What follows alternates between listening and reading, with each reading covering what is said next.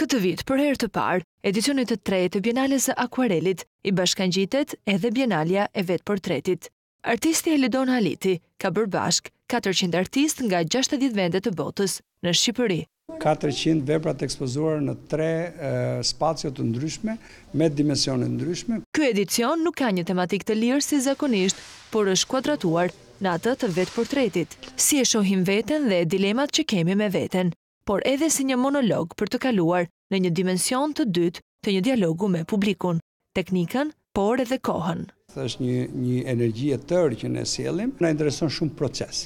Pra ne japim përpara publikut një proces të artit ku secili e specifikon apo e percepton si do. Sjellim disa teknika, ne sjellim disa zhanre dhe sjellim dhe tendenca. Kemi pikturat që vinë në vitet 60. Pra kemi pikturat edhe 85. Sigurisht ne kemi dhe pikturat të Salish Jakut, i cili është puna e fundit që ka bërë në vetportret.